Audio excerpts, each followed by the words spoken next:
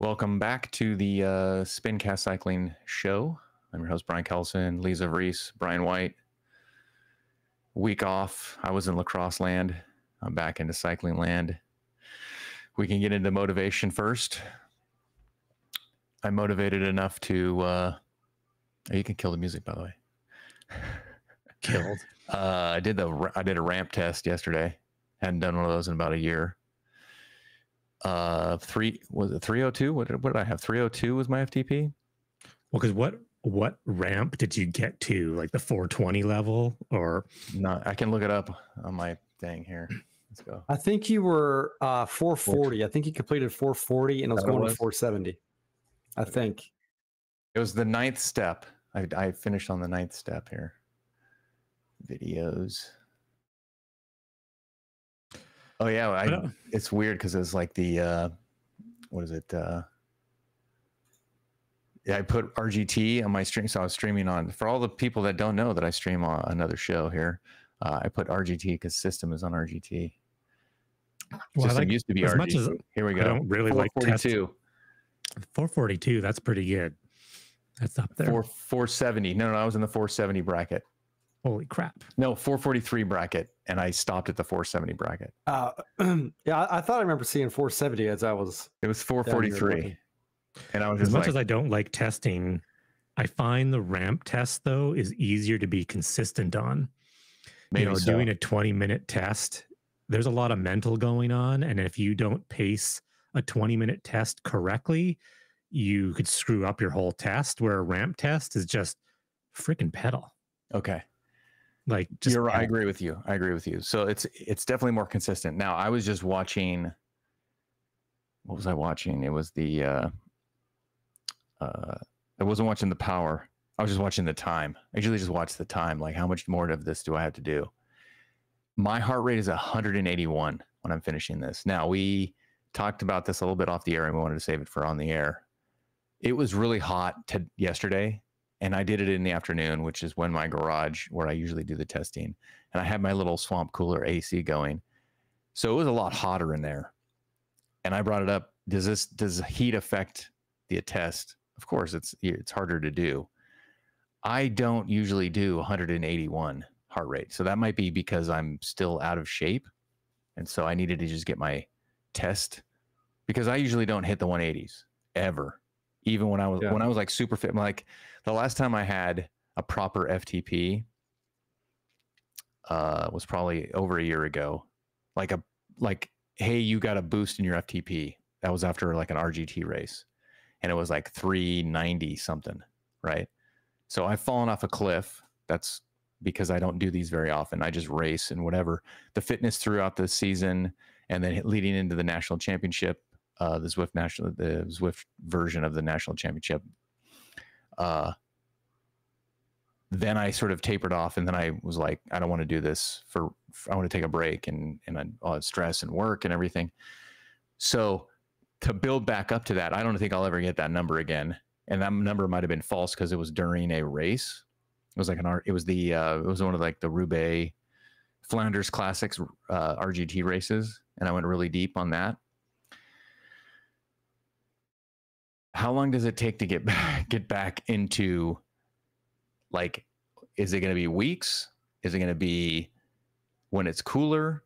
Or when do you guys see me getting more fit?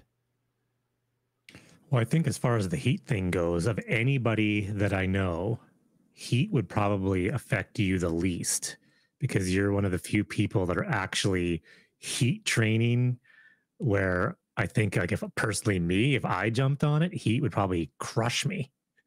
Like, but I mean, so the heat wasn't a mental thing. It wasn't like I was, mentally it's too hot. It's just your body can't cool yourself properly. Yeah. But you've heat trained in the past, so your body is probably better conditioned for that kind of, stress. I agree. But well, when are you going to get back into it? It's tough because you were training hard before, and you're also getting older. Yeah, like, I think that's true. Every number you hit, especially when it comes to, I think, peak power numbers, that you might not ever hit that. Afraid to say, not that your endurance might still be there. You could still probably have like a 380 FTP. It's just, I don't think you're going to be hitting like, and that's sort of where I think sometimes these ramp tests are not the greatest, because it requires you to push higher and higher watts. Well, what if, like, for example, you failed at 440, but what if you could have ridden at the 420 level for like 5 more minutes, but you couldn't push 470 watts? That's the sort of thing, is it's sustained effort. Well, that's the beauty of the, so I did it on system. Okay. And it was the half Monty. And if anyone's ever done system or they knows anything about it, they have a traditional ramp test. Then they have a thing called the half Monty, and they have a thing called the full Monty. The full Monty. The full Monty is the 4DP. You have to do it naked. Yeah. Just twigs and berries hanging out. The 4DP is like 4 tests in one workout. I think it's like an hour-long test, hour-long workout. If anyone's done it, they know that it's like, I think it's like 2 10 seconds at the beginning, then what is it? It's a 5-minute effort. It's the 5-minute effort. So you do 2 sprints, then a 5-minute effort, then the 20-minute effort, and then you finish it off with 30-second sprints, or it's 30 seconds at the beginning and 10 seconds at the end. I can't remember what it was, but I remember doing it a year ago, and that's when I had my 4DP. And my 4DP score, the FTP was like 367 or something like that. Now, that was a year ago, and I'm not as fit as I was a year ago, and I'm a year older, but regardless. I think the 4DP score is a more realistic score, because it does factor in like a 5-minute, because you could have someone that has an amazing 5-minute and a really good sprint, but their FTP might be low. But I mean, when you use FTP, it's for your own personal gains only. Yeah. It's hard to compare, but it's funny that system had that 4DP test since forever. And a lot of the verification tests that they get you to do are very similar to the 4DP test. Yeah. I looked it up here. You've got 2 7-second efforts, 7 seconds, a 5-minute effort, and a 20-minute, and then a final, I guess, like all-out sprint. Yeah, I think that was like 30 seconds. So it was like go hard at the beginning and then try to hold it. Yeah, it's a 1 minute. Yeah, so it must be like 30 seconds and then just whatever you can. Yeah, go hard as you can for 30 seconds and try to hold it like a minute sprint, whatever it was. And I remember doing it, and it was not pleasant at all. I felt the strongest in the 5-minute effort.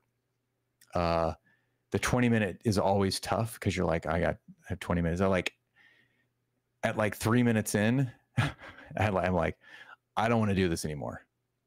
I don't want to do this anymore. So I did another 13 minutes. Then I finished the test, because if you're not going as hard as you probably should, you're always questioning your existence. That's how time trials go as well. But I did like the clarity on what you were trying to do and the reason why they're doing the testing, because it was a blank screen. It was like I wanted to do it without any music, and I wanted to do it with just the system thing. You talked about that 2 shows ago or a show ago about if you could just ride without anything. And then last night I saw you doing that. I was like, that's funny, because I love it, because I am definitely a relish in my mental pain type person. And unless I'm streaming, I usually don't listen to any music. I just feel the burn. Like no music. So you don't want to listen to music unless you're streaming. That's for the audience. Pretty much. If I'm out there doing like a TT or like an FTP effort test, it's silence. Okay. It's just me breathing, concentrating on the pain, suffering more. Probably actually is worse. Probably music would probably help. Yeah. But it probably would. That's what I was thinking, that after it, I was like, could I have gone deeper if I would have had music? Would have taken my mind off of certain things. But you race. Well, if you race outside, you're not allowed to race. You're not allowed to race with headphones and music. That's just a rule, right? But going back to the test itself, the half Monty, which I hadn't done before. I've only done like a traditional ramp test. I've done a traditional like 20-minute effort. I've done races that are sustained effort for an hour or like 57 minutes. So it's pretty much an hour effort. But, and I've done, like I said, I did the 4DP, but this one had a ramp test. So it's an hour-long workout. So it has a little warm-up. Then you go into the ramp test. You stop the ramp test, you skip to the next section. And then it's like sort of a zone 2 section to get you into a constrained heart rate zone or whatever it was. And so it was like, here's the range you need to stay in and try to work on that. Don't worry about power.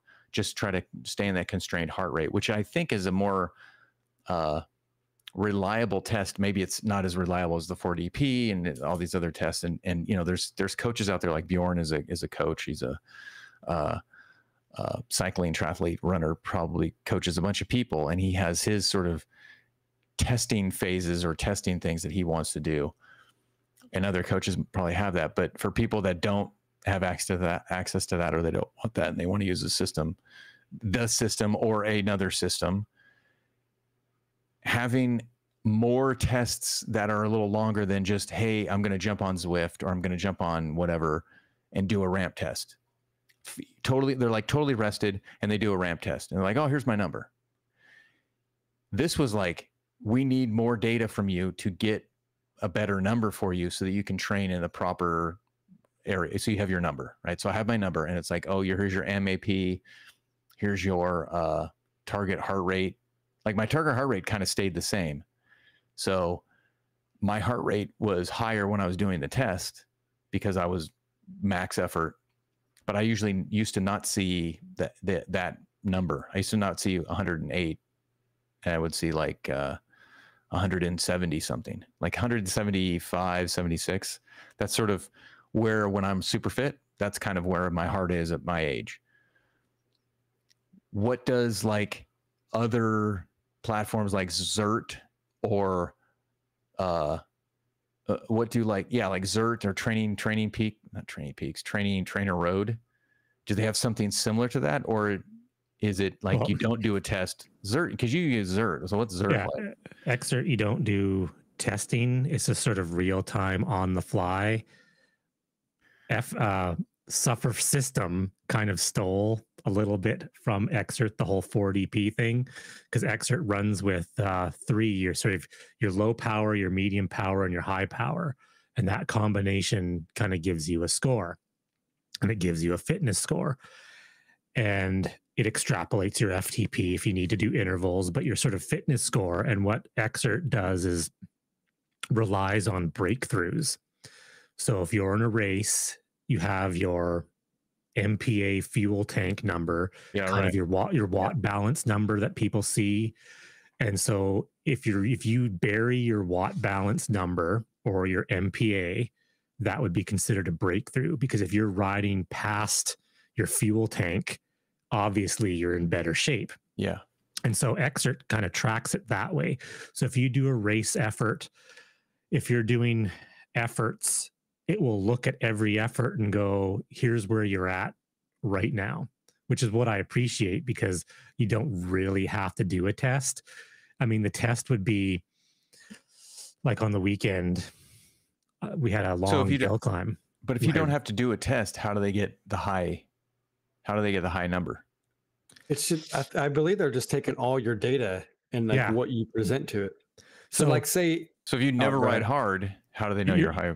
Well, your fitness signature will become stagnant, but you don't necessarily need to do a test. You can go out and burn up a hill and do a 5-minute effort, and it will reset your fitness signature sort of based on that effort. You can also get what's called a near breakthrough, where you don't really get a breakthrough and your numbers go down. And then they say, well, you could have gone harder, or we think. But I found their extrapolation is pretty bang on, because the number they give you is when you're fully well rested. And I've done an Alp attempt where Xert said my FTP, or my 1 hour power number, they don't use FTP, was 291, and I did 289 up the Alp and basically fell off my bike at the top and like couldn't move. So I was like, that's pretty close. 2 watts is close enough for me. Yeah. So like, Okay. in my opinion, you guys were talking about the ramp test. So I had to redo the power passport test for my whoosh, which is 2 6 to 10 second sprints. I can't remember. And then a 3-minute effort and then 12 minutes. Okay. So what had happened is on the 29th of June, I did it. I did like just around 400 for 3 minutes. And then I did 331 for 12. So with more training and like focused and all that, and also like I'm not sick anymore, I was able to do a couple efforts over like say 420 for 3 minutes in the verified races. And then I did, I don't know, 2 or 3 10-minute efforts at 360. So they emailed me and said, hey, something's up, redo the power passport test. Well, in my power passport test, I knew I had to be around 360 for 12 minutes, and I knew I had to be above 420 for 3. So, and they give you, it's a 20-minute break between them. So you're plenty rested by the time you get to that 12-minute. So I did 430 for the 3 minutes. And I was looking for that 360 number. So I get to like 9.5, 10 minutes area. And I'm able to get up to 400 watts essentially for that last little bit. So I'd be one of the guys that I'd fail a ramp test early, but I could hold that steady power higher or longer. So the situation, because this is what falls in for me, is the situation sometimes has an influence on my output. Like I do better in events than I do in tests, where other people do better in tests and their events are, whatever they're doing, whatever their events. So my whoosh contacted you after you did the Sunday Race Club and said, hey, something's a little weird. We need you to do another power passport test. And you said, okay, I have these variables going on, but I'm going to do another one for you. Right. Yeah. I emailed him and said, hey, I did this. I was like 3-4 weeks back to riding after I had Caribbean death AIDS, had a knee replacement last November. So like, I'm still recovering from that. And so, and then I did those numbers like again. So like, obviously they're like, oh, okay, whatever. But that's a pretty significant fitness bump in 4 weeks. Basically, I increased 30 watts on the FTP, what they estimated FTP, and then 30 watts on the 3-minute. But talking about the numbers, my whoosh says my FTP is 343. That's a little non-believable. Zwift has me at 317, and then intervals ICU has 330. So I have 3 different numbers from all over from the same information. So it's kind of weird. I don't know what. Everything is with the same power meter, or same setup, V6 and the Power 2 Max, because I've been dual recording every single ride. So I've been. The V6 is the power meter, the primary. Correct. So that goes into all 3 different places, and it's doing your calculation. Yeah. So I got direct connect to Zwift, and then Bluetooth to my whoosh, and then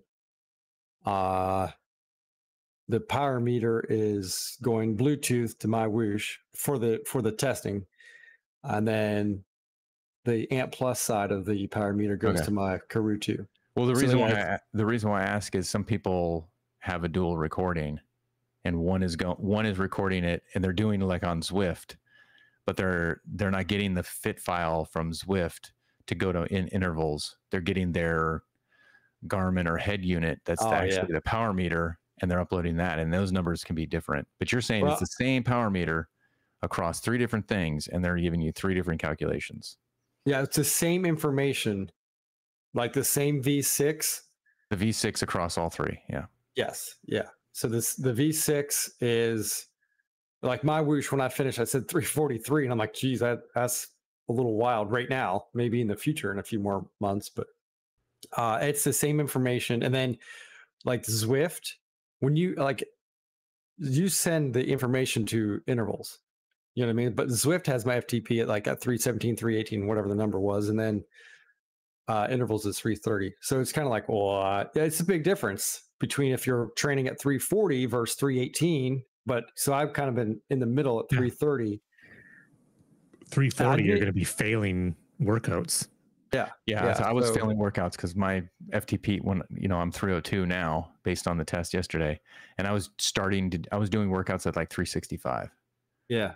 And I was like, I don't want to do this anymore. I'm going to go back down to whatever. I went down to like 80%. Some of them I did 70%. But the good thing that you're bringing up is you were not annulled / kicked out of your Sunday Race Club, but they were like, hey, we're monitoring this. This is like an anomaly. Oh, yeah. And as one of the viewers, I'm outperforming my test, my Power Passport test. So that's where it's like, I'd say like if, like you're saying, like you're going to race maybe a little harder than in a test. So let's say it was my 3 to 5 minute power was like say 410 instead of 430 or whatever the number was, 420 something. Like that 20 watt increase. So like, that's a little weird. And then going 30 watts over the 12 minute, they were like, okay, you got to redo this. So that's essentially what it was. They were looking at. It's like I was performing much higher in the races than I did in my Power Passport test. So when you get more fit, you're gonna have to redo this again.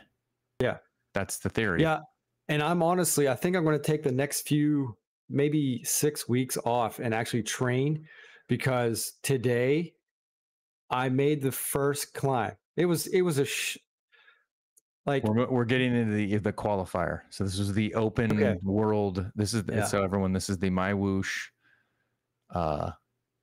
open qualifier. It was the open world. Oh yeah, open qualifier. Championship World Championship qualifiers. All you had to do was the MyWhoosh Power Passport test, and then sign up. It was and have two Sunday Race Clubs under your belt, or at least. Well, if you made it through this, you had to do two verified events. Okay, so this was open to everybody. Whatever. This is like out of nowhere. Yeah, then you would have as long as you did the Power Passport test prior. So you had to do the weigh-in, the height, the Power Passport test. Okay. And then you could do it. Now, if I would have made it, if you would have made it through and you'd never done Sunday Race Club or any verified event on MyWhoosh before, you would have to do, there's Wednesday now. They added Wednesday verified events and then Sunday. Okay. So you'd have to do 2 of those verified events. But I believe they did specify Sunday Race Club. I can't remember now, but I know they offered on Wednesday I think you could do, it's called MyWhoosh Classic. I think that's Wednesdays and Saturday, and then Sunday Race Club. But there's no money in the other classics. It's just show up and race with verified people. But I had just the names I recognized. This was open to everybody. So there was no like Sunday Race Club categories. This is just everybody. Yeah, it was just you line up and race. It was, I had 40-ish, 45, 50, something like that, people on mine. And I finished overall 22nd. After the sprint, I was 11th. I'm like, hell yeah, this is going to be great. Well, the sprint, the first stage was just a sprint. You go around a loop, set your best time. And I knew right off the bat with this many people, my best shot was in the group. So that was my best time. And I was still beat by over a second, the winning time. Then the second race, the second stage, was a 9-kilometer loop that had a 4 to 5 minute climb in it. And then after that, you had like 5 kilometers of rollers. It was super challenging. And there was points at the bottom of it. So they were full sprinting into the bottom of this to get points. And I had missed when they went, but it didn't matter. As soon as they were holding 6.5, 7 watts for the whole 4 minutes. That's what it was wild. World championships deserve. They deserve that sort of. Oh, yeah. So I was really hoping that because MyWhoosh has low member participation that I'd sneak through, but it didn't even come close.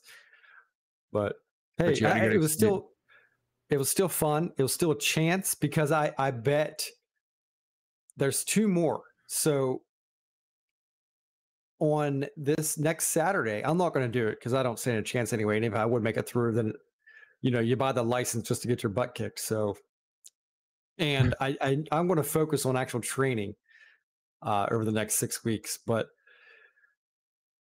there's a chance someone that was like 14th, 15th, that maybe they missed time to sprint.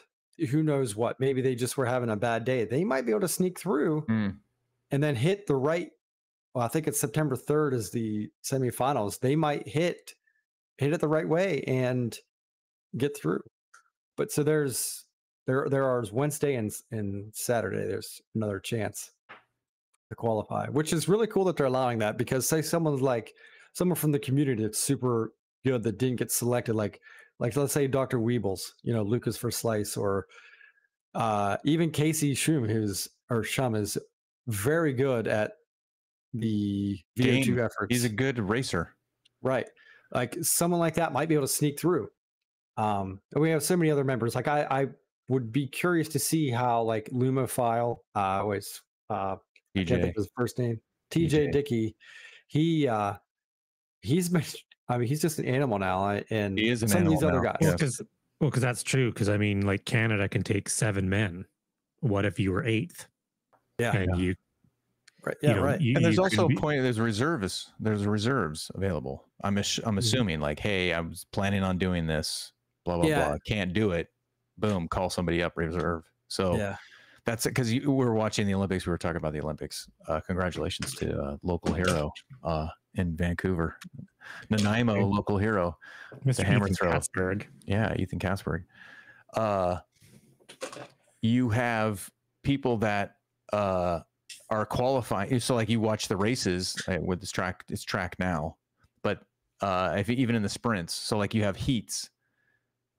If you go fast enough, even though you don't really qualify, you are still a higher score, so that if somebody doesn't get through or can't do it, then the next person up, like, hey, I can't compete in this. Oh, well, who was the next fastest in the Canadian whatever team? Oh, it was Lisa Vries. Oh, well, hey, can you do it? We need somebody to fill the spot. And you're like, okay, yeah, I'll do my best. There you go.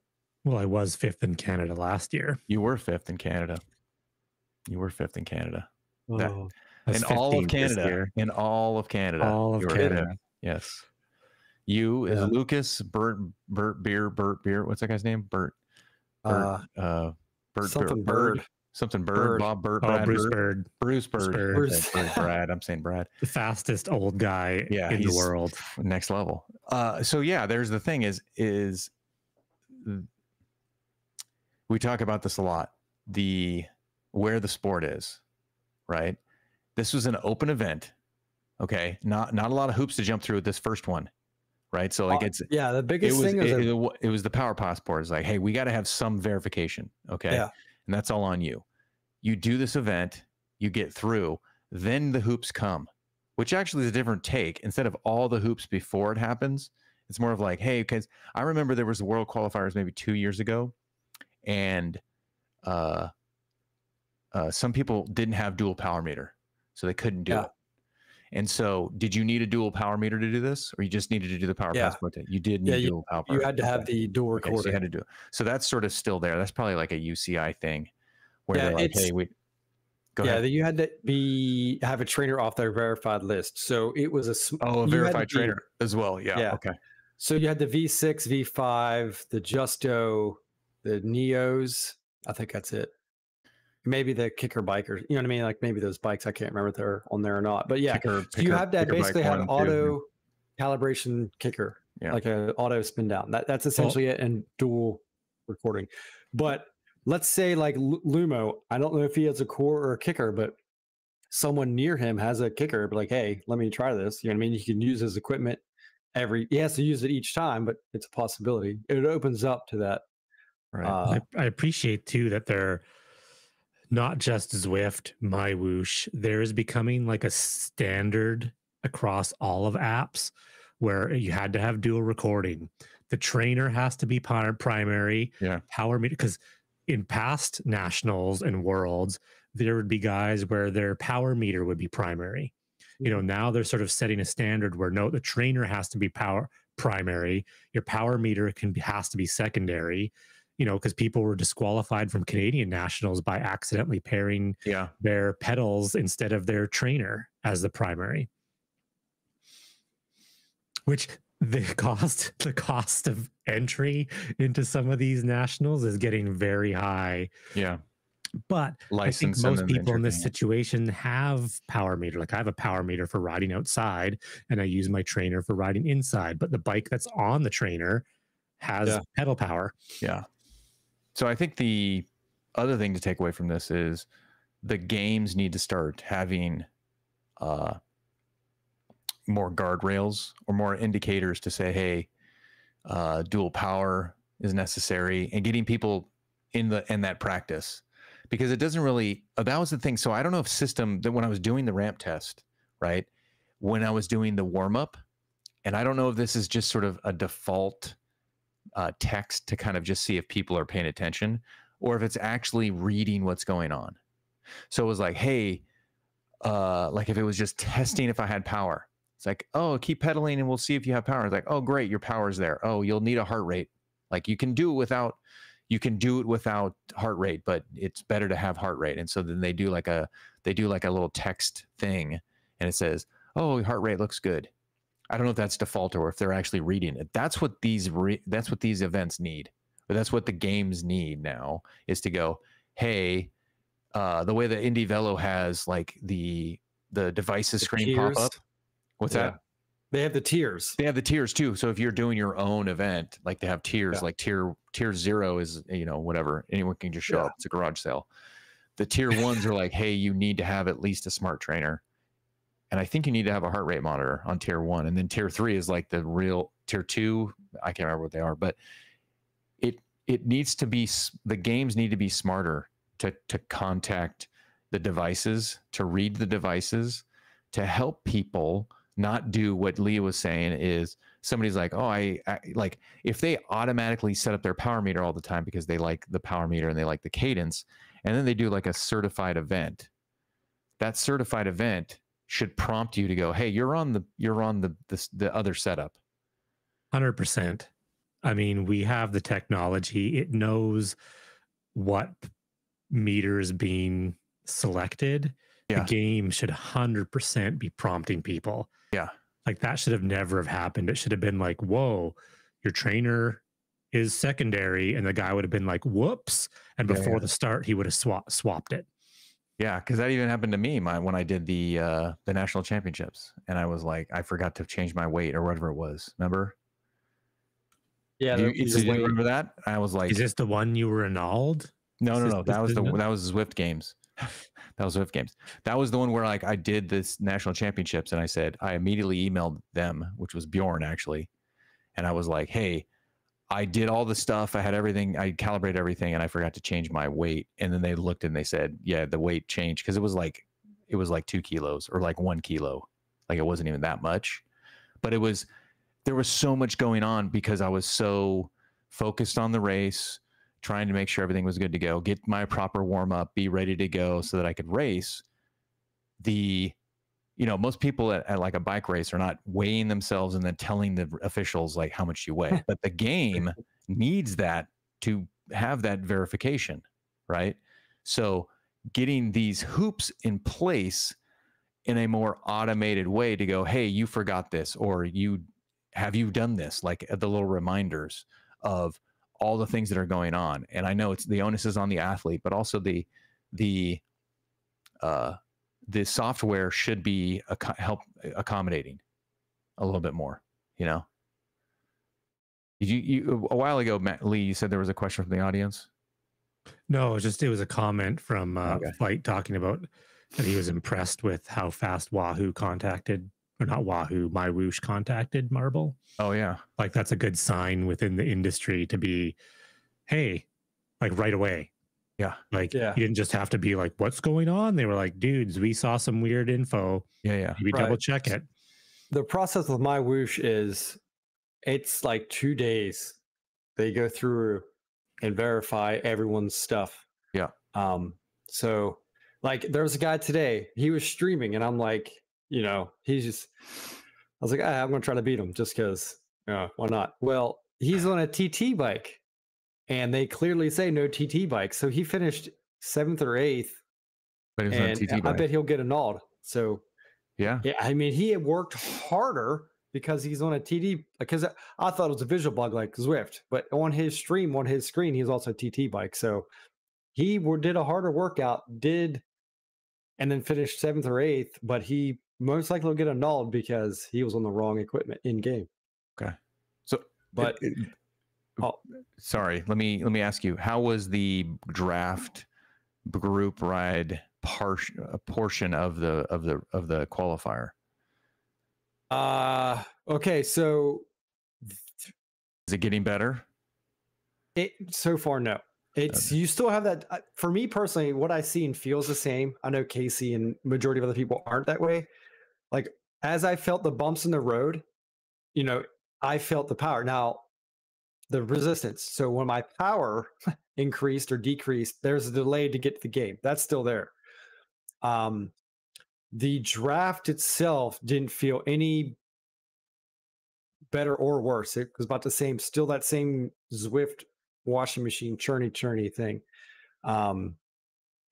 And supposedly it's going to be worked on. Like one of the game developers, I forget his last name, but it's like Rodney. He said because I brought that up. I typed out a little paragraph and he said next update will address this. So, you know, they're at least aware of it, you're saying. Yes.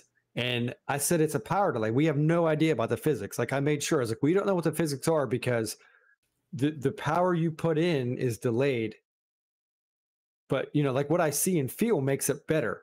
Like because I feel the bump on the road, or like I know I can actually feel a little bit of the draft when I get behind them. But my reaction, or not my reaction, but like the reaction of the power into the game, that is a delay. It's even there in workouts, even like when erg changes, it's still that same 3-second delays. That's a big thing. Now everyone gets that. So like I was looking at my data earlier. We had like 8 bumps before we started the stupid climb today. And you could see on the intervals graph, there's 30, 40 meters, whatever the thing is. And then my power ramps up and then it drops off your side and my power is still there because it's just a delay in the game with the power. So it kind of sucks. I'm not going to lie. Well, but we don't know what the physics are yet. Well, I appreciate though that they've acknowledged it. Yeah. You know, you didn't go on the forum or on Facebook and post this. And then they went, we don't know what you're talking about. You're crazy. You don't know what you're talking about. At least they're like, hey, we know. We're working. Like, so you can at least hopefully see that there's light at the end of the tunnel, that they know that there's an issue and they're trying to. Yeah. And it's good and bad aspect because Zwift, as much as we complain about the things we want, whenever they break stuff, they typically have every 2 to 4 weeks some sort of update to sometimes fix stuff, sometimes break other things. And Indie Velo, like they fix it immediately. Like it's wild with them. Yeah, the Indie Velo machine, which is one dude. Yeah, it's unbelievable. Yeah. But my Whoosh, like they have the workout bugs, the joint independent from the pace partners, like all these things. Well, like we're dealing with this for months. Like let's just it looks great. The game looks great. It does. It does. It does look great. The character animations are a little, too much for me. It's like spin class sometimes, but I did want to touch on, did anyone have anything else more with that? Because we've been gone for 2 weeks and we talked offline, but I did listen to the Zwift cast, the most recent one. Yes. And it was about XP. And there was a couple things where I wrote these down, I think. We're going to get into it now about the XP. Well, I did make a note about that. Did we make note? Yeah. Didn't I say something in there? Well, didn't I write little notes? In the actual stream title, I put 45% of users are under level 10. That's it. Yep. That was it. That was one of them. That is, okay. So what I did 1 month of Force Science testing the draft and steering and all that crap. In 1 month, he got to level 16. It's 720 kilometers. Like, no user, and I think Nathan fully wanted to say this on the Zwiftcast. Was my kind of like speculation here. Feeling? Yeah, we need that sound effect. We need the reckless speculation. Go. His, I kind of like what I think he wanted to say is like, this is a complete and utter horseshit, but he wasn't going to say that. There is no engaged user like using a platform that's with the Zwift is left like this. Level 10 is 500 kilometers, and Eric from Zwift Insider said that, and Nathan was just like flat out, there's no way that that's an engaged user. No, level 10 is like someone that shows up, rides once or twice, and says, "Nah, this isn't for me," and leaves. There's no way with how easy. Like, there's no way. Right. And speaking about that million people subscribed, I started thinking, I made last September, I made Force Science's account for our Covestro work health day thing. He was the almost 6 million account made. His number is like 5965, whatever. So if there's 6 million accounts a year ago, granted, we can all make 52 accounts, and we know some people on the Facebook groups have made 100 accounts just, to ride Zwift for free. But maybe they're not too far off from, but I cannot believe there's 1 million people on Zwift paying monthly. But there's been 6 million accounts made as of last year. But on the platform riding, there's no way. Well, so the chat has chimed in with a few things. There we go. How many are? Yeah. Well, how many of those accounts are alt accounts for Sauce? Yeah. And there's a lot of people using Sauce that have alt accounts. Yeah, but the comment in the Eric Min interview was it's 1 million paid subscribers. Yeah, over 1 million. Yeah, right? They reached out a while ago. Over 1 million. Yes. Okay, so we'll just say 1 million, just to make the math right. Then it's 45% of those engaged users, engaged paying customers, are from level 1 to 10. Correct? It's insane. But then this is the thing I wanted to bring up in the same, I think it was, he was talking to James Bailey about stuff, or the guy who was a part of the team that does the math for the guy that was just giving us tell them what they want to hear. Yeah, like, we heard about the bug and blah blah blah blah blah. But one of the things I picked up on is people really care about levels, and then I thought, why do people really care about levels? And I posted this in our Discord between us. But if he's saying that 45%, or the math is saying 45% is between 1 and 10, and levels mean a lot. Why do they mean a lot? Well, because there's not much else people are caring about. If the levels were so important, like that's the thing that's driving people to that engagement is levels. Wouldn't it be like, isn't there, that seems like it's like when you do and I was just thinking World of Warcraft, and I know Lee is a World of Warcraft person. Are you trying to gain levels to just gain levels? Or are you trying to gain levels because you get stuff and you improve your equipment, you improve your XP, your skill tree, you become a better character. The levels are just the indicator of where you are, so you know how good your character is. 100% skill tree, gear. So you're not like, I want to be level 100. It's more of like, I want all the gear that comes along with it. I want all the better strength and dexterity and all the other stuff. And that's the thing with the Zwift is you don't get anything. You're not leveling up to gain skills. You're leveling up to just because it shows how much you rode your bike. To the best of my knowledge, unless things have changed, and this is a 3-year-old or 3 or 4-year-old take here. Level 42 is it to get the best open wheels or the disc wheels to make your bike whatever that perceived faster, like, you get the faster stuff. Are there new levels, like new heights built in so you can open up faster bikes? Because that's the only way you can make yourself faster, is to get faster equipment. And sometimes you could have the drops, but you don't have the levels to open that up. Correct me if I'm wrong, and the audience can correct me, but I believe level 42 was the last time I cared about a level. So yes, engaged users 45%. So almost half, let's go, half of them is 50, 45, and they're only to level 10. Then levels are not that important. They're only important because if people chime in, because that's the only thing that's important to Zwift. That's the only thing that's creating this community is, oh, if I'm not riding with my friends, I'm just trying to get XP. And XP, it doesn't do anything for you other than there's nothing else in Zwift to make it exciting enough. So you're only focused on XP as being important. There was like 2 milestones originally in Zwift, and one was like the disc wheels, which was, I believe, level 42. And the other one was level like 1 to 50. It was level to 1 to 50. The Venge. The Venge and the disc wheels. That was it for marginal gains.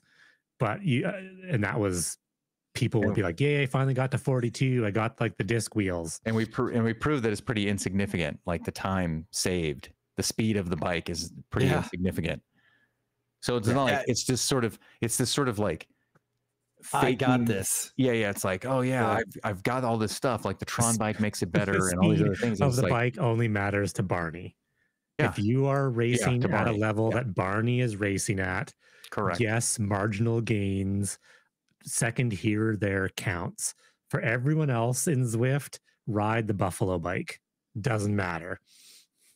So my question goes back to, does Zwift think XP is really important? Because their data, like their data analysis, is saying that, well, XP is really important because the community responded, and now we're listening to the community. Or XP isn't really that important, but they just think it is. Or they're blinded by their own sort of like lack of content, and XP has become the most important thing. Because the roads are I agree that it helps drive people. I'm saying that, but is XP just getting the number? Because that's it.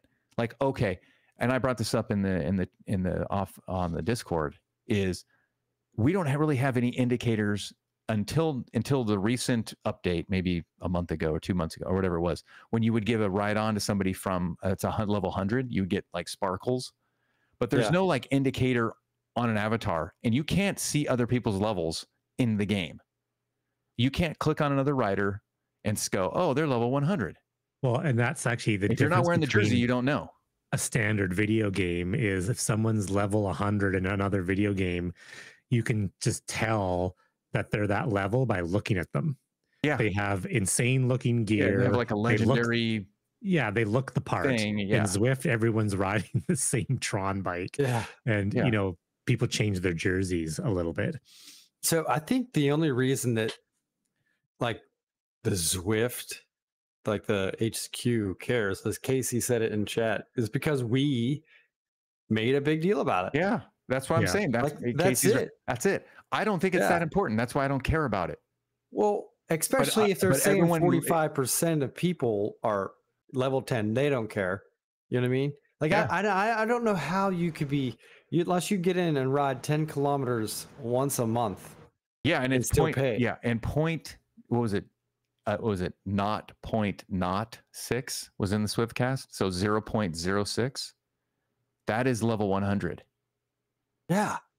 6/10 of the users, unless I got my numbers wrong. See, I think it's 0.06 is a level 100. See, we see it differently because I think we are in the community of racing. And so like most of the people that I know are level 100. So when you say 0.06, I'm like 80% of the people I know are 100. Because those people are the people that care about XP because there's nothing else to care about in the game. And they're like, oh, something new? Oh, level 100? But like, here's the thing. We forgot that there was level 60. Like level 60 used to be the level. Yeah. Right? That was like a year ago, right? Or 2 years ago? How long is it? How long have we had level 100? We had level 100 60. came out fall last year. Okay. So everyone's like, oh, level 100. We should be proud. How many people are level 60 when it used to be capped at 60? Like the hard level 60. Yeah, the hard level 60 was crazy hard. I was capped at level 50 for, I don't know, a long time. And then I got the boost and I got to level 58. I don't even think, did I even make level 60 before they went to level 100? I can't remember. Doesn't matter because I don't care. But the reason why we care and the reason why we talk about it is because they think this is the thing that's like, they spent like half a show. We're spending half a show on it right now, but we're talking about like, it's only important because there's nothing else that's blowing us away that's making us that important. Yeah, well, that's so exactly. We're talking about like, oh, Zwift is really important. I would care because there's nothing else that's really blinding us with like awesomeness. That's my thing is if they gamify it more, then I would care. Because if every level you got a skill point and I could go +1 to sprinting, yeah. Then or I got a longer feather. Like every 10 levels, it gave me, instead of 30 seconds for a feather, or you could choose where to put that skill point. Yeah, or you can put it where, and if they want to do that, fine. But like, don't try to blow smoke that XPs are like the end all thing. Like, and I don't think Zwift thinks that, but if they're listening to the community now, and they're listening to, oh, you guys messed up the bug and the XP, and the XP is really important and all this other stuff, then why isn't everyone trying to be level 60 or level 100? Yeah. How come almost half is not even, they're not even at 20. They're at 1 through 10. Yeah, I don't even understand how that's possible. That's all time. I have no idea how that's possible. Like some of the numbers that come up with, like in Eric Min in the DC Rainmaker said 350,000 people did Zwift games. Well, Zwift released its own data saying 80,000 did. So we know that their numbers are not right. You know what I mean? They're all. But the guy, they got the Zwift math. You know what I mean? They got the Zwift math, and they said like, hey, whenever we do double XP, a lot of people show up. So XP is really important because it's scraping the bottom of the barrel for content. And so like, hey, let's get XP, because getting XP, if it was like, hey, get XP to open up the store so you can buy faster equipment or get the better points, or the skill tree thing, which I think is a good idea, Lee. That's where it's like, hey, they're concerned about it because their users are concerned about it because their content is not as top tier as it probably should be. Right? Yeah, I agree. Well, then there's the Zwift Racing Score. Yeah, that's the other thing is there's Zwift Racing Score, which is like how has that been going? Yeah, so like I don't know because I haven't really ridden indoors much at all, but I know Brian's been racing a lot with Zwift Score. Yeah, he's been doing the race score. I try to do it, but then when it's like 6 o'clock and I want to jump on the bike for my time zone and there's not any events. Yeah. Then it's like, okay, we're still in the Zwift Labs thing. We're in the Zwift, but, it's like it's Repack Ridge for me now. It's like so I don't want to do it because they don't want to. They don't offer Zwift Labs. Zwift Labs, that's a new thing. It replaced Zwift FutureWorks. Yeah. So when you guys get your little steering survey every single time, what's that say? It still says Zwift FutureWorks. I know. Dude, there's a fourth challenge that doesn't have a fourth challenge. I'm just saying, they made a big deal about it. XP is really important. It is, yes. So, like, how many races have you done now with the Zwift Racing Score? I have done, was it 9? I've done 8 with the race score. I've done 6 actually racing, and then 2 just zone 2 to see how much I could get my score to drop. It didn't matter. I raced up a category. I raced up a group. I started out like a 530, which is insane. Why? And why is that insane? Well, we don't know anything about this, and you're saying it's insane. I'm saying it's insane because I can ride with the A's. You know what I mean? Like I could, this is, if you put me in a mass start A race on a semi-flat course, I'm with the A's till the finish. You know what I mean? And you put me down in the C group, it was just crazy. So I did 6 events. 1 I raced up event, finished second, got a 9-point boost, and everything else has been 9 to 11 for each race. Then the 2 zone 2 rides I did just to see what would happen, I lost 9 to 11. The power that I improved, that's the biggest thing. I'm up at like 680 now. I've gained, what would it be, 60 points from racing, and then the rest have all been, the other 130 points or whatever it is has been from power. So your ZFTP and ZMAP scores, that's that's there, and then the race, whatever race points you get, are on top of it. This is all like smoke and mirrors. This is all smoke and mirrors. It's all smoke and mirrors to get you to talk about it and to get us to talk about it. I still don't understand it. There's no like, I understand it's Future Works or whatever, Zwift Labs. So when you finish a race that was a racing score race, does it indicate it in the race finishing? Like, oh, you went up this many points? If you go into the Zwift on the companion app or the Zwift actual website, the results, you can see it went up. Yes. I don't know if it says it has a little green arrow that goes up. Yeah. And I open up Zwift Power and my Zwift profile before the race to see what happens. Okay, so it doesn't show you in the results like that you went up immediately. On the on-screen results, no. Yeah. No. Feature request. The and these PR for power, I've discovered that they happen as you're riding. So I pulled up because I did the power passport test, and I knew I set a sprint PR. So I pulled it up, and it already had it updated. I thought it was after you ended your ride. Wait a minute. You did a power passport test while you were double dipping? Exactly. Yeah, that's my trademark. Now you know why my Whoosh is contacting you. Yeah. You probably corrupted your stuff. But it happens at live as you're doing it. It was in my profile on Zwift. So it's live scoring you. Yeah. And but the race score, I think overall is great. All right. So we got a fan here. We got a fan. I will say this. It's great because it's going to, I shouldn't say it's great, but it is going to put you around people that are competitive. But once you get to a certain spot, like for me and Casey, once we get so far up into the 700s, we're not going to be able to beat the big boys anymore. So then we'll drift down, and then we'll just be bouncing back and forth between those two. So we're going to be back to the whole, sandbagger crap with, So it's awesome because it's going to be just like the old thing. Well, it's fun, and I do like it because it'll eventually work out. Because it's new. Well, maybe it's content. Because they're listening to the audience. They're listening to the audience. I think what's going to ultimately have to happen, and it'll be, I need to separate the categories more, because someone who's at the top of this 520 to 725 or whatever the thing is, that is so massive. So if you upgrade, you know what I mean, you're going to have a massive difference. And I know they did 10 groupings. Why does it have, okay, so why does it need to be separated? Why can't you just race with everyone? Yeah, personally, I think it should all be mass start. Yeah. Everyone should race together, but they are talking about making more classes, like tighter, like 3 to 400, 401 to 500.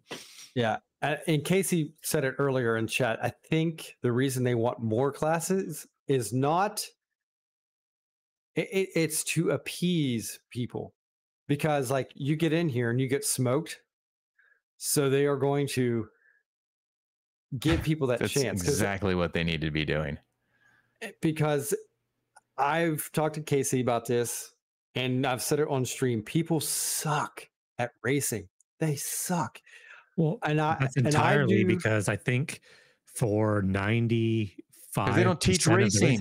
Well, they don't teach racing. Zwift doesn't teach racing. If you start teaching racing, people will learn how to race. Zwift is the only racing people are doing because they're intimidated with outdoor racing, and Zwift racing is accessible.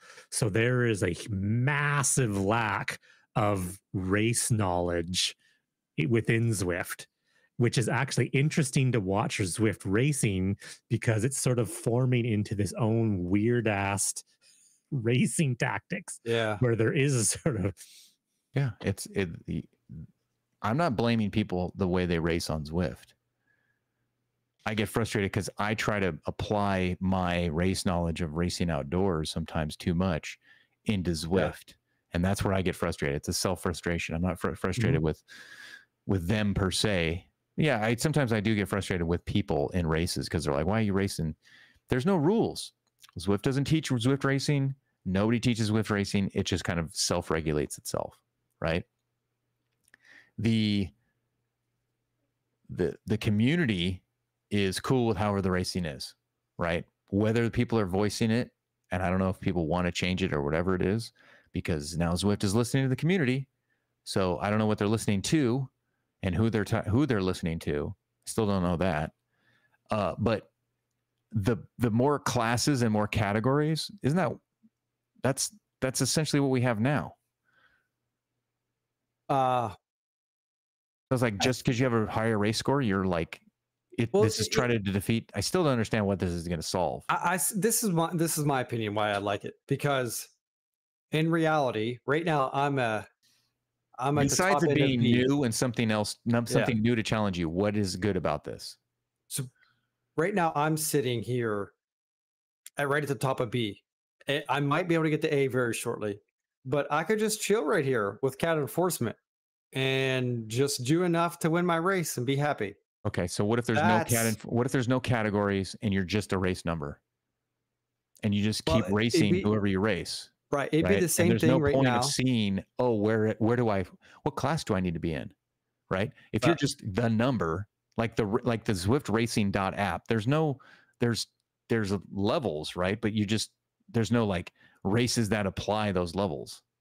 Does that make sense? Or do we need levels because you need to race with the people that are in your level? I race to, like, when I do a race, I want to win. Like, I want to be in the top. So I'm going to use my race that I learned from Casey, watching him back when he was doing the elite stuff. Like, that guy could draft like none other. And I literally watched him and learned from him. So I apply that on my races now. If I'm in a race, I'm going to win. Whether it's I'm in a mass start and I'm in the A group, or I'm in the B group and we are doing our thing, I am saving as much energy to attack. So that's how you can stay in your B cat, or you can stay in your B cat, get your wins. But now, if I get my win, I'm going to progress. So I'm going to get to the point to where I can't progress anymore. Because the talent is too high of you. Your mentality stays the same.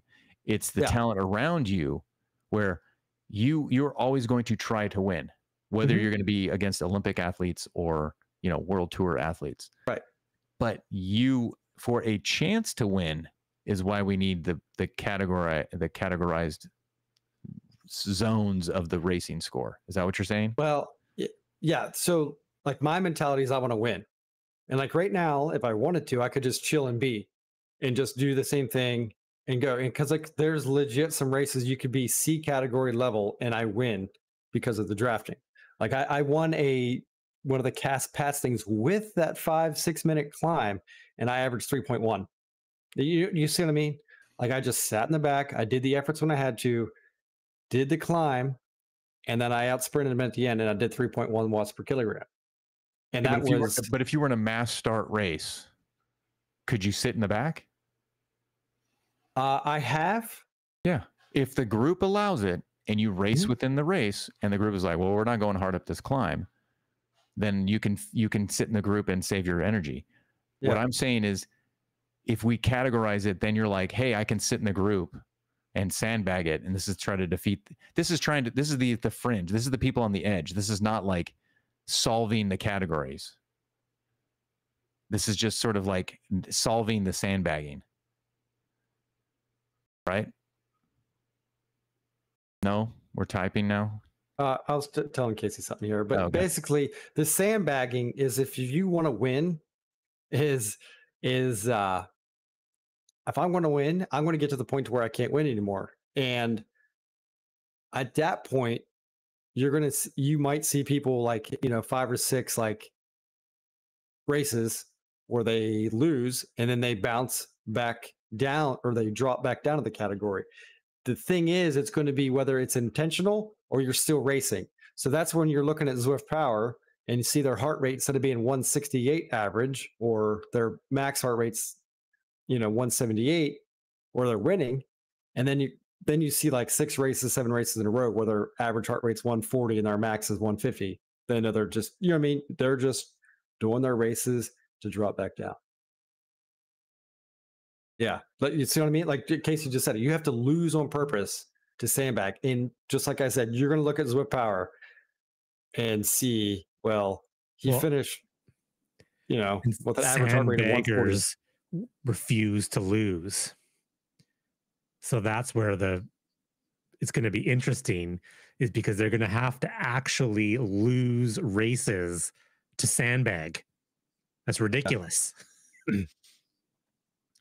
Like, you're telling me you're going to have to lose 3 races to drop a category to then win 2 races? No, that'll never. The percentage of people that would be willing to do that, that's just against sandbagger code. Sandbagger code. Yeah, it's I hope it works out for you. Well, I mean, my strategy won't change. And I know I just wish it was on every race. I mean, just turn it on. The limited races, because in those Zwift Insider numbers came out and said like majority of people only did 1 race. Well, that's because they're only like at odd times. There's 2 in the morning, 2 midday, 2 at night. Like, just like you said, you want to do it whenever you hop on. Well, you can't because they're not available. Pacific Standard Time. That's when I want to race. Right, and it's just I don't want to race at 9 o'clock at night. See, Zwift has set a standard that there's a race every hour. There's a race every hour, or every half hour. Right? There's a race. My whoosh, I know I have like 2 races. Sunday Race Club, which I have to sign up on a Tuesday because it closes on Thursday. And if I want to do that, and I got to wake up at 2 o'clock in the morning on a Saturday night or Sunday morning to do a race, I know why. That's why I don't get on my whoosh all the time. But Zwift has tons of races. IndyVelo has tons of races, but they're all against robots. There's nobody there. So Zwift is the place to race against people. And then their events are, they spend so much time testing stuff, and it just sort of like falls like like the Mario Kart Repack Ridge, that they spent so much time on that. And then they changed it to whatever it is now. Who does that? Nobody does that. Nobody that I know does that. Oh, I'd love doing it. I'm going to do it over and over again. I love it. It's great. I did it twice. I can't wait to do it. Maybe 3 times. I've never done it. I'm not going to do it ever because it's a waste of time to me. I did it as a race development time. That was it. Take the time they spent on Repack Ridge and give me 4 races for Zwift Labs at 6 o'clock. That's what I want. Yeah. Listen to the community. Listen to me. I'm part of the community, right? Put it so that I can race Zwift Labs, so I can give you data, and then I can give you constructive criticism or whatever. Yeah. It's like, Repack Ridge. Blacklisted. No, I just got an email that like, hey, I don't even know if I don't want to say these things. I don't want to get trouble.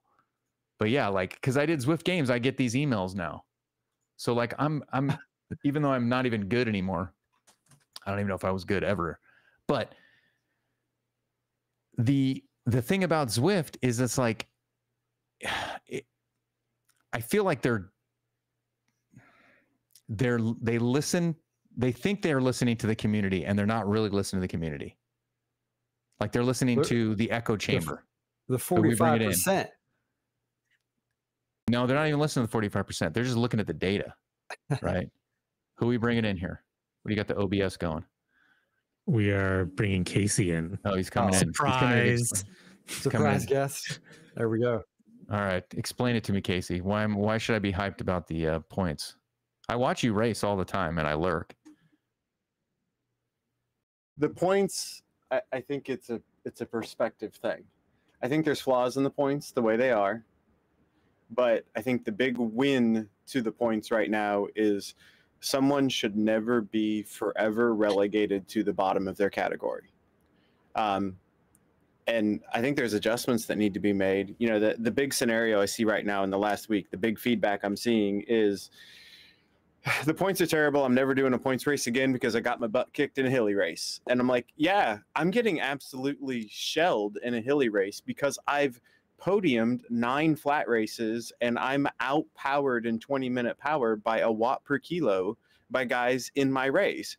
but it's because I've absolutely kicked their butts in flat races for 9 races, and now there's no strategy to it. They can simply outpower me. So this is the complaint in the community?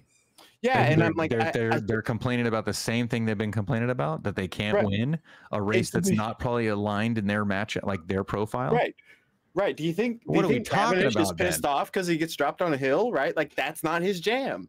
So that's why I think the big win is, and the perspective that people need to have is, it's not about being competitive in every race you join. Yes, it's about not being not competitive in every race you join. There were people that were a 3.3 watt per kilogram B that didn't have a sprint that got their ass kicked in every race for 5 years and never had an opportunity to excel. Then here's my plea. This should fix that. Here's my plea. Zwift needs to tell the community that.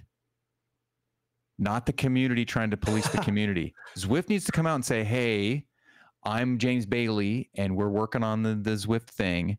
This is what's necessary to happen is you're not going to win races. You're not you can't win races you think you could win.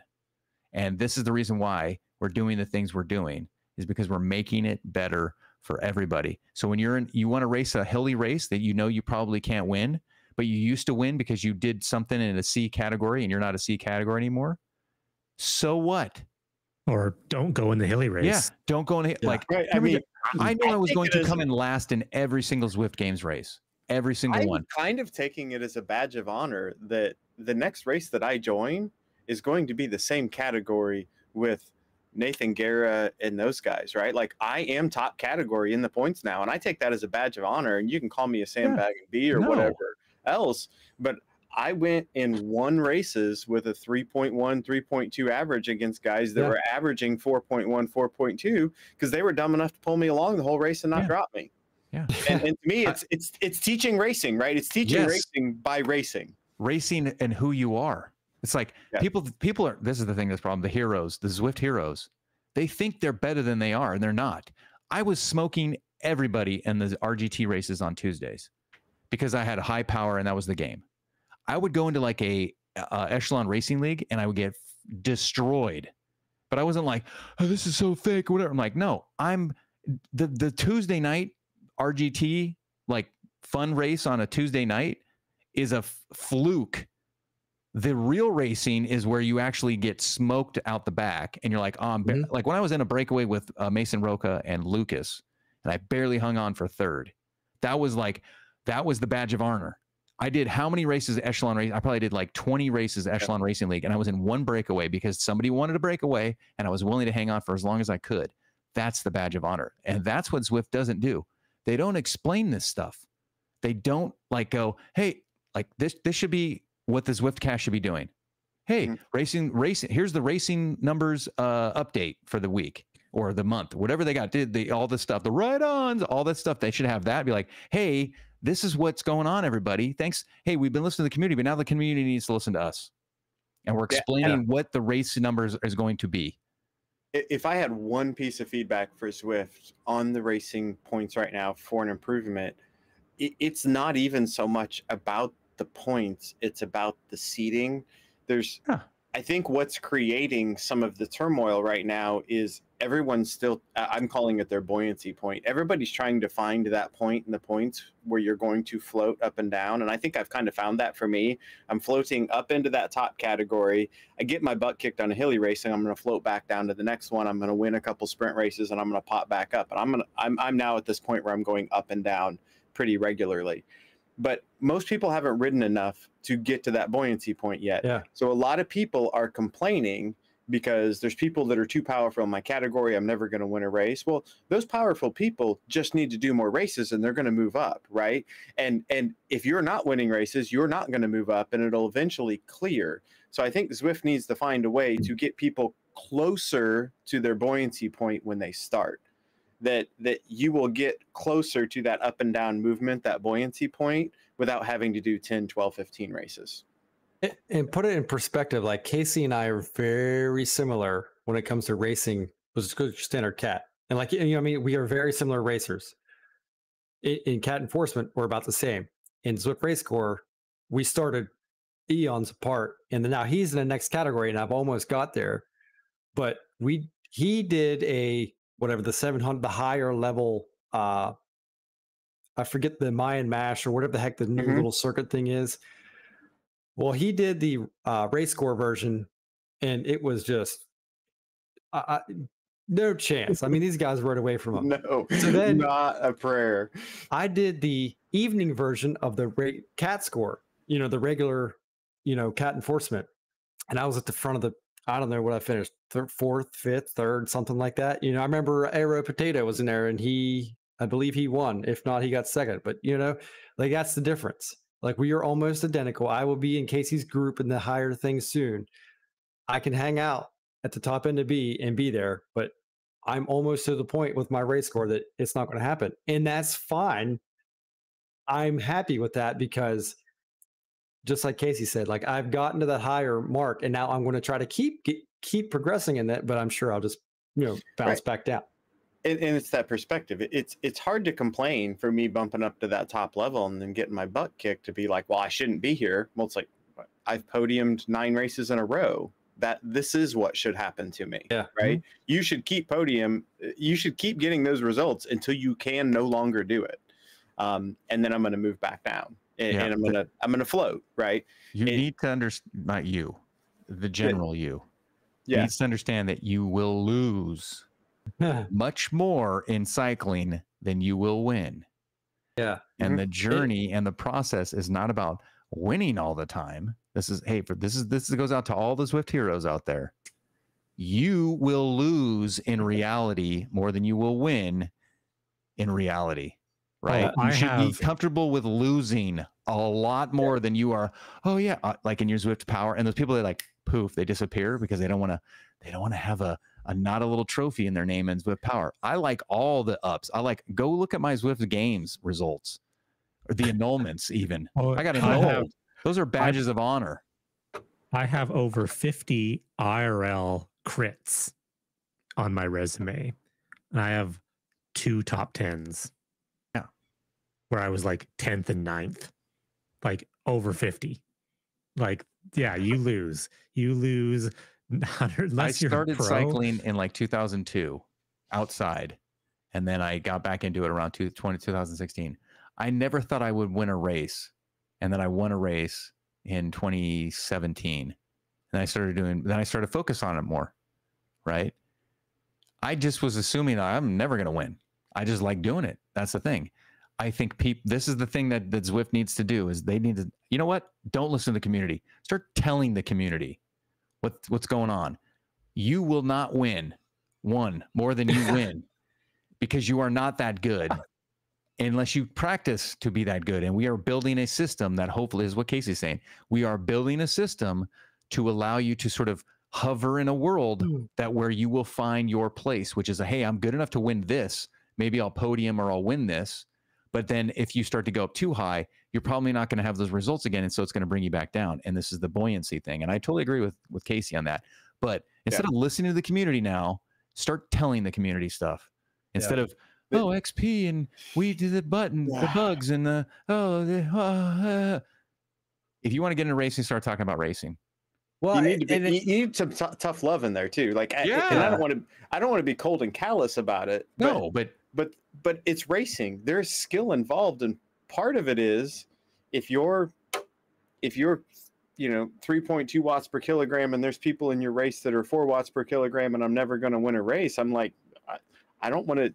It sounds mean, but you get better. This is the thing is you get challenged, get better. This is the thing is I think a lot, and I think a lot of people. So my other show outside of this show, for the people that don't know, I stream my journey in cycling online or whatever, and I do race breakdowns for people, and I touch on the things that like go on in the race instead of just the results. It's like, oh, the results, right? It's like, hey, what did I do here? Or what did somebody do here? Like I did one for Lucas, or I'll do something for Casey or whoever, Brian. And it's like, hey, I tried a breakaway here, or I got in a breakaway, or like Casey's like, this is where I dug super deep to stay with the A's. This is where I dug super deep. And then you look at his power profile. It's like, this is where he went way deep in the tank, and they let off enough to where he could recover and stay with them. And that's racing. not, oh, I can't hang with them. Boom. It's like sometimes you don't look, that goes even all the way back to the beginning of the discussion today about your fitness. Like you could push harder sometimes in an event that you're not really paying attention to your numbers. You're just watching a wheel. And that is the racing. That's where I think it would be nice to hear that come from Zwift. If they're serious about racing as being a part of their community and a part of their journey, then they need to be more vocal about it and hopefully have a staff that can do that and it not disappear in like 6 months or a year. I think this is in the right direction. I think it yeah, Good. I agree. I'm into it. I just don't have any races available. I have to, I have to find the races. They need to get better. They need to get better about that. I don't know if you guys called it out or not. This week they did open it up a little bit, but they didn't open it up good for you yet, Brian. Like they expanded to like a 2-hour window at I got to get up early the Europe time, and then they expanded, I think, maybe one more race in the Eastern U.S. evening time. But they need to open that up more. We need more of them. Yeah. But I think it's going in the right direction. They just need more people to do it, and part of that is I think too many people are joining races for the fitness and not for the racing. Oh, and it might be that your fitness rides are less likely to be fun in racing if racing is done properly. Yeah, that's correct. Well, and that's what I'm hoping is it eliminates the recovery race people, because they don't want to. There's so many people that just join a group ride. Well, they join a race and treat it like a group ride. And I'm hoping that eliminates all of those people, because they're going to go, oh shit, I'm going to wreck my score if I go in this and don't do well. Yeah. And they pull out right at the end and they lose. And that's the other thing you need to put in is deduction of points if you DNF. Or it shouldn't be a deduction. It should add points or whatever it is. However, I don't know what the calculations are. I think I like Marblehead's thing. You should the penalty should be almost that you get a better score if you leave early. Yeah. Like you're forced to race up a category for a race. That works. Whatever. Right. Like there needs to be a penalty, but it needs to be painful, not you get an asterisk. You are now 900 with an asterisk. Now you race all the I'm cool with that. It just needs to be if you are actually physically in the race and you disappear from the race and you're no longer in the results, that is where a penalty needs to be instituted. But like if you're like, hey, sign up and you're like, oh, I can't make this race, and you deselect before the race happens, I'm cool with that. But like because that happens with the people that are not opted in Zwift Power, because when we had the old Zwift Power results, or we still have the Zwift Power results, is if somebody's in the race. I think I did this with what's his name, the Don't Get Dropped Cycling, Eric. We were doing the race, and then like there was a guy who was in a breakaway with me that worked with me, and then he wasn't in the Zwift Power results. And it's like, I used your draft, and I think Marble, I think you and I did the race. Yeah, where it was like somebody. We were doing a race. It was one of the Tour Watopia or something, and I was like, I got a rest from this guy's draft, and he's not in the Zwift Power races or the results. So it's like you were a part of the race, but you weren't in the results. And that's not, I don't like that. That needs to be fixed, which is the sort of whole Zwift Power should go away, and it should only be in the Zwift.com results with or without the power, the whatever number ranking. But like if you are in a race and you disappear, that's not cool. Like you could just stop pedaling, but you have to stay in the race. Like you can't hold people into it. I don't know. See, there's the things like that. It's like, it's a casual race versus a competitive race. A competitive race might be different, I don't know. I think like Hard Claws is saying, I do think it needs. Are we fielding questions from him? Well, all right, fine. We had been talking a little bit offline about it. So like, but basically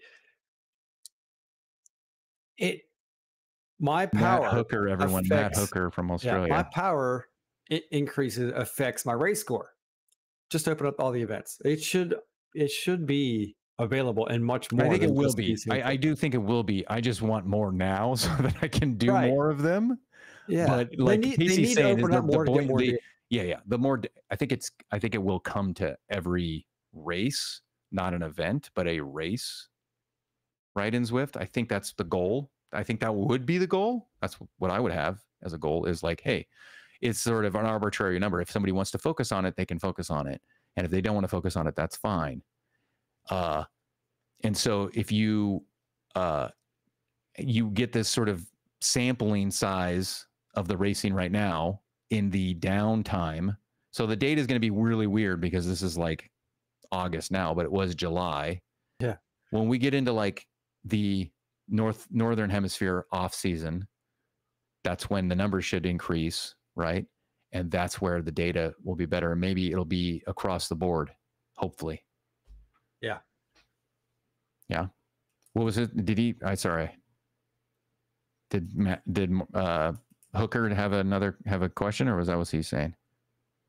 That's basically what we were saying. Okay. We're in majority of races, because your power affects your race score. So, but I think the biggest thing is, like Casey's saying, like with me, knowing how to race is the biggest issue. And you were saying as well, Brian, like in teaching people how to race, I really don't want to, because that's how I'm winning, and I don't want people to know. Keep it a secret.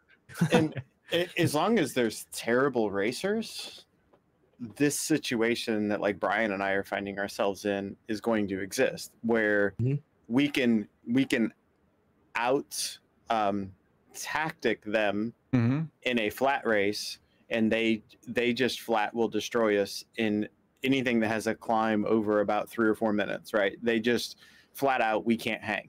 And that's the way it is. But that's not really skill. That's just power, right? Like, so that's going to exist. And I mean, to me, the biggest problem with Zwift Racing right now, when I get into a race in these points races, and that I'm less frustrated with the categorization as much as me is just like, oh my gosh, your power curve is better than this. Why are you here? It's not why did Zwift put you here now with the racing score. My mentality has shifted, and just why have you not won enough races to get out of here? Are you that you need better racecraft, because you have the skills to not be here, and you aren't getting the results, right? So, well, that's but I'm the with thing. Brian. I don't want to teach him either. No, that's the thing, is I think that's a better, not lack for complaint. That's a better sort of analysis of it. Is there are talented racers that are not as strong that do well, and then there's talented racers that are strong and have race know-how, and they do really, really well, and they can move up. There's people that like to be successful. Yes, you don't want to share everything, but then there's also like a sort of like giving back to the community.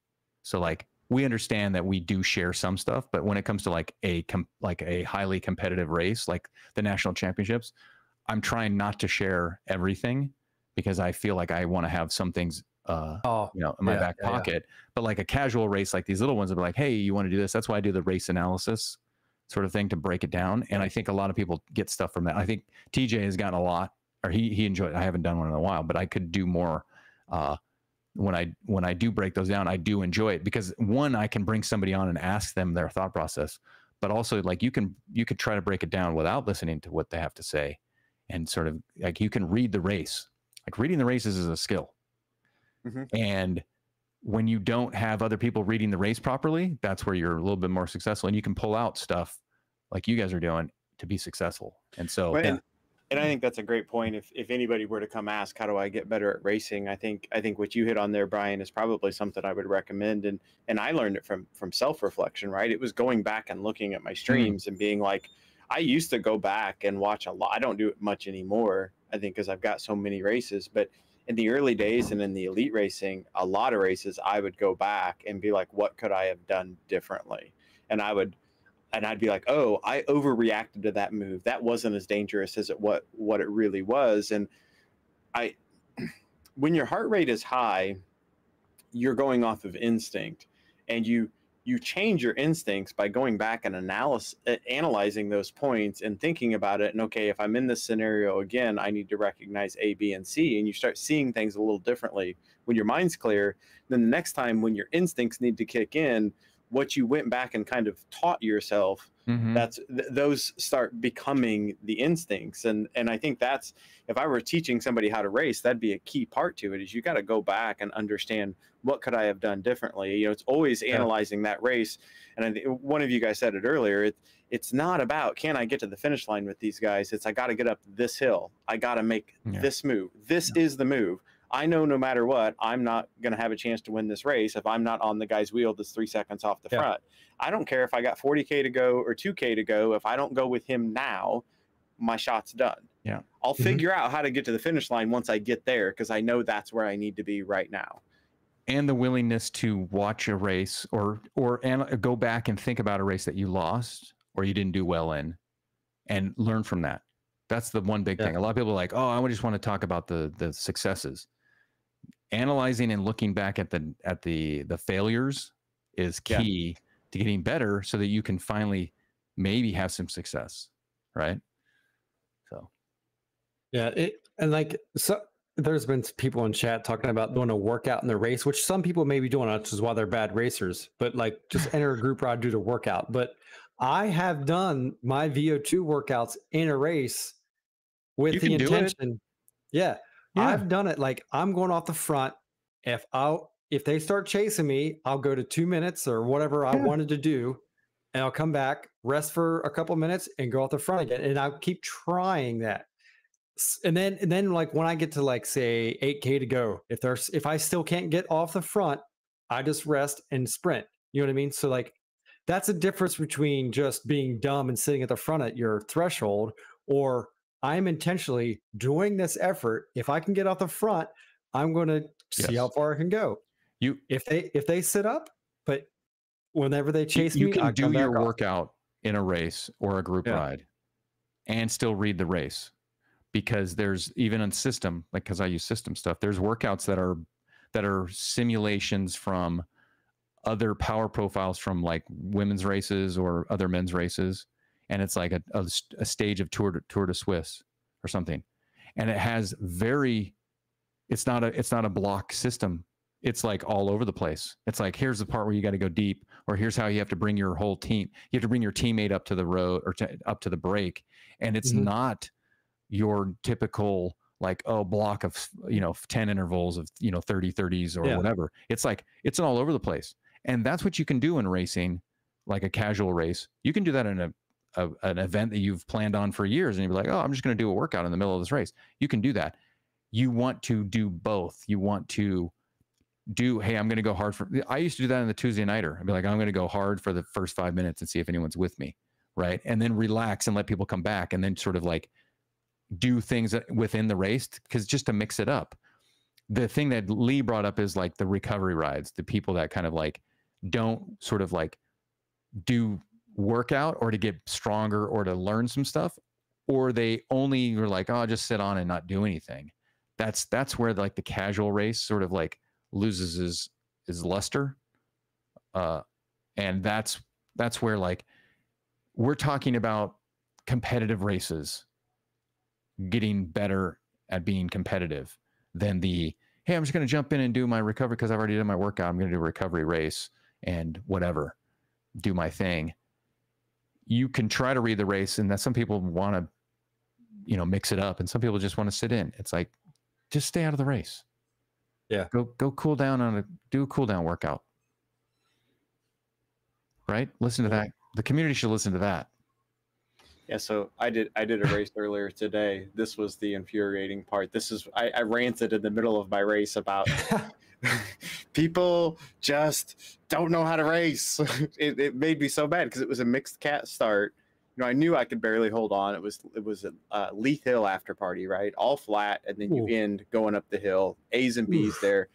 One dude's got a 475 20-minute at 4.9 watts per kilo. I'm like, holy smokes. So this dude gets off the front like 12 seconds or so, right? And he's holding like 4 watts per kilo, and I don't think it's clicking in anybody else's head. Like, that's still 400 watts, right? He's flying. He's hard to catch. And I did a couple little polls, and then I typed in chat. I'm like, A's are going to need to do this. Like, you guys got to step it up if you want this back.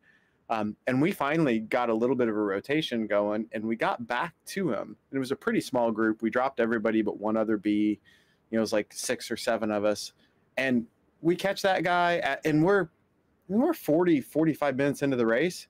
This dude drifts off the back and quits. The guy that was off the front. Yeah. I'm like, are you kidding me? Like, you changed the complexion of this entire race and you quit. And then the other guy was, you know, a no heart rate guy that pulled us at 5 watts per kilo for the first 10 miles and then fell off the back. And I'm like, if you're not here to race, don't come into the race, right? Like, because then we got to the hill and I was going to die on the hill anyway, right? I mean, I was way overpowered. But then I was so furious during the race because, like, they're not taking it as serious as I am. Like, they made me work harder than what I wanted to do to sit on. Well, that's what you think, and that's the thing is we don't know. That's the tough part about it is, like, you'd love to just say, "Are you guys in this? Were you riding with me?" There's no in-game communication, and please no in-game chat. No, I don't want any of that. But we want. You can text, great, but that's the one hurdle that I think we'll have for a while until we can get that sort of like seamless connection or faster buttons that, you know, that can kind of like, because I used to do that with the Elgato Stream Deck thing. Is I used to make ways to do quick text things of like, hey, rotate through, and I would. I could do that. I could be little hotkeys. That's another thing that might be improved is to have better communication within the game, especially direct messages within the Windows app, not the companion app, because sometimes when you're at effort, you don't want to be typing on your phone. Yeah, you should be able to. There should be like a button on the writers nearby list or something that pops up like orange buttons next to every name where you could click on it and type a message to that writer, right? Like, I should be able to do that with my mouse or my keyboard, not my phone. Yeah, and it would alleviate some of the frustration where you're like, I don't know, and I would like to ask whether they are respond. Some people don't respond or not, and they're just, I'm not going to tell you what the hell I'm thinking or how I'm feeling. So, but some of the best races, though, have been, in my experience, and I know, Brian, you've had this, Kellison, you probably have too, where it's just like, there's a random guy that seems like he wants to play spicy, and I want to play spicy, and he'll go off the front, and then I'll go off the front, and then, like, the next time he goes, I'll send him a private message and say, hey, when you get 5 seconds, I'm coming. And, like, I do what I tell him I'm going to do, and then he trusts me from there on, and I'll be like, okay, like, we're in this. Those are much more fun. I remember trying to do that with the first ZRL season. In 2020, I would go, this is because we had nothing else to do. I would work all day and then do the ZRL at the evening. And I would go to the list and find the other racers because we had, you know, you'd start to know people.